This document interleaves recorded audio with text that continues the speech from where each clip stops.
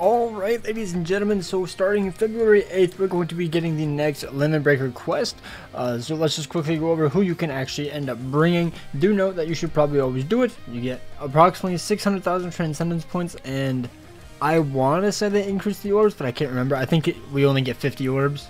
I think that's about right. Just make sure you go to step 9 or wave 19. But let's go over the new character or the new rules that we have to go over. And obviously I'm pretty sure the first one is going to be the new character from this end of month banner, but let's just see. So the enemies are hollow, enemies are mine, so that's a dead giveaway. It's going to be for Raruka, but let's see what else they have in store. So heart attribute only, which is a bit unfortunate because now you can't bring a character with hollow killer, and if they're ranged, so like, you know, 8th anniversary Ichigo, and I can't think of any other hollow range. Okiura, I believe, is a hollow range killer. So kind of unfortunate they kind of limited it quite a bit, to be honest. But so yeah, it's heart attribute only, range damage times 2, killer effect times 5, and damage from attribute advantage enemies halved. I don't understand why they have this, considering they have only heart characters that you can bring, but it's fine. And then obviously they have burn on the field as well. So yeah, basically 100% meant for Raruka.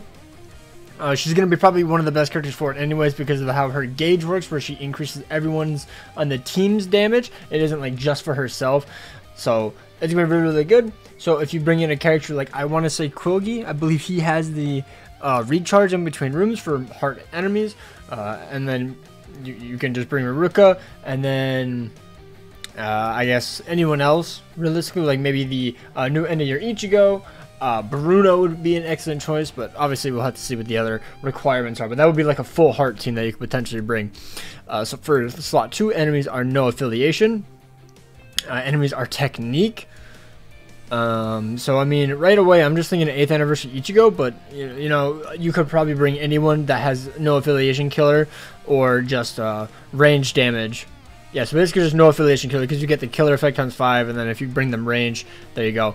Power attribute damage times 2, range damage times 2, killer effect times 5, and then poison. I actually don't know who this one is for, besides like 8th anniversary Ichigo. That's like the first one on my mind, but I actually can't think of anyone else that's ranged with no affiliation killer that's a power character. So we'll have to go into the album and check out exactly who we could bring there.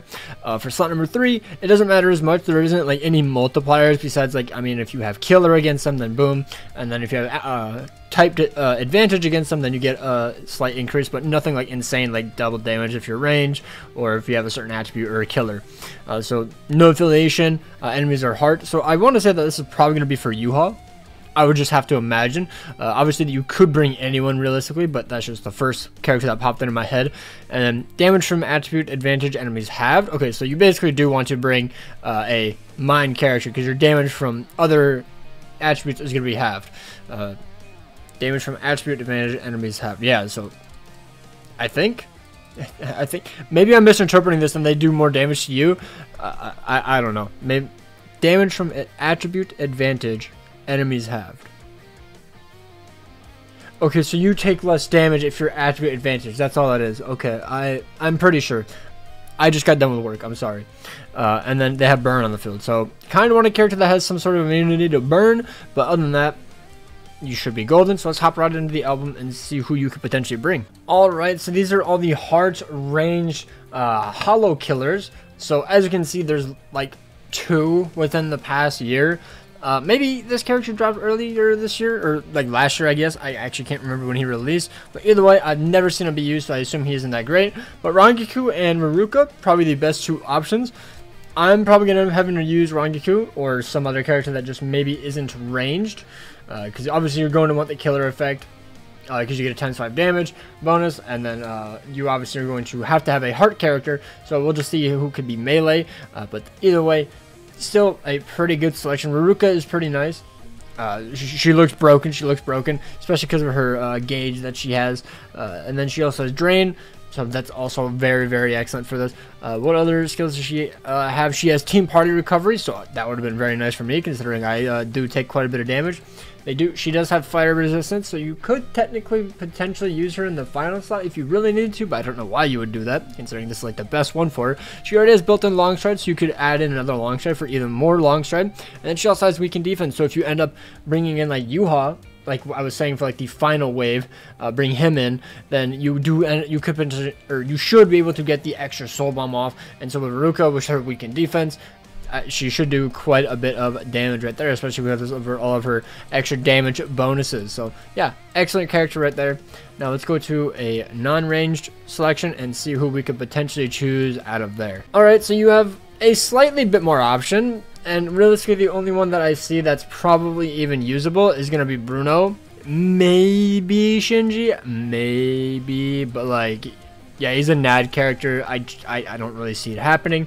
If you make it work, that's amazing, but I just don't see it happening. I think Bruno is definitely going to be the best one.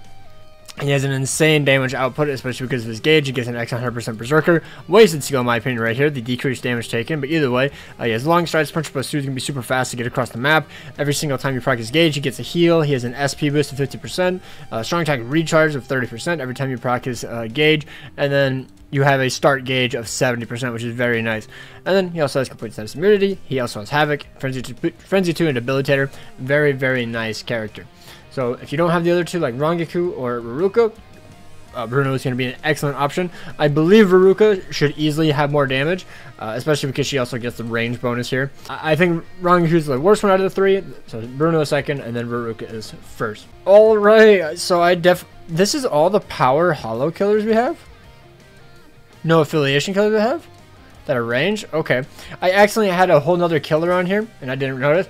But yeah, basically, there's like two options here. 8th Anniversary Ichigo, very consistent damage output, since he doesn't have like an insane spike with like a gauge or an SP boost or anything. But he has weakening and drain on all of his attacks. He also has sharing complete status immunity, so he just can't get debuffed. He has Havoc, Frenzy plus 3, increased status element chance against technique attribute enemies. So since you're only fighting technique attribute enemies, it's gonna be very nice for that. And then yeah, he doesn't have Poise Break. I don't think actually works in this, unfortunately. But either way, he still has very, very nice damage. Definitely, probably gonna end up bringing him. I believe it's probably who I'll end up bringing. Potentially other characters, possibly Momo if you have her duped out. And then I wouldn't really recommend any the other ones. They're literally all potion farmers. These three. I guess these three aren't, but that's just because they're really old. But yeah, basically just 8th Anniversary Ichigo. Now let's go ahead and take off the range and see who else you can bring. You could potentially bring Nelliel. Soifon as well, I guess. She has some pretty good damage. But yeah, nothing insane. So I mean, you don't need to bring a power character. You only get a power attribute times 2. So I mean, if we just do this, take this off and go back to ranged characters, opens it up quite a bit. So I feel as though this might be a lot more people that end up doing. So you have characters like Asnot, you have characters like Macy. Kaname is still an excellent option. Kagura's your Guild Coast characters are probably not you. Maybe potentially the Noels, because they do still have pretty decent damage. I know this Noel actually does have an SP boost, so probably this one if you were going to go for it. Yeah, she does. I thought she didn't for a second. Unfortunately, she's only going to have an increased chance against power attribute hollows or no affiliation enemies. You're not fighting power characters, so unfortunate, but still, you could do pretty well if you at least have her duped out. But yeah, I think that Macy honestly still might be better overall, because she does have that insane damage output. She has increased does she have increased chance? No, she has the recharge as well. That's also very nice. But she has damage to extra things, like damage to paralyzed, damage to weaken. She also has weakened defense if you consider soloing on her stage. So yeah, you can end up potentially bringing her for this one. So yeah, I would either recommend 8th Anniversary Ichigo, Macy, Asnot, or Kaname. I feel like those are the 4 that you would probably want to bring. So moving on to the final slot, I actually ended up completely forgetting that you could, for slot 2, end up bringing Quilgi. Now he's not going to get like literally any of the bonuses, unfortunately, but he does have such like crazy damage output that you could still potentially bring him, or you could just bring him for slot 3. He's also he can be worked in like any slot. Realistically, like actually like legitimately any slot. He can be used in slot 1 because he's a heart character. He's not ranged though, and doesn't have killer. For slot 2, he's not no affiliation killer. He's not powered, so you know he doesn't get into that, and he's not ranged. And then for slot 3, it would probably be his best slot realistically, but you could bring him if you really wanted to. So you could bring him there, and then also I want to say Yuha is also a no affiliation killer. I already forgot. I'm not gonna lie, he is. So you could bring Yuha in slot number 2, and then you know put Kuogi at the very end. So that way, if you're bringing Ruruka or Bruno, really any heart character because you're forced to, Kuogi is going to be giving you that 20% recharge every time you go through a new boss wave. So that's going to be very, very nice if you end up doing that. So just another few options that I thought of at the end of the video. You could also bring like Unohana or any character like Rampage, to be honest, and I think that they could do quite well, especially in the slot number 3. Or for slot number 2, you could bring Rukia, but unfortunately her SA2 is a melee attack, so you do have to keep in mind about that. But that's just another option.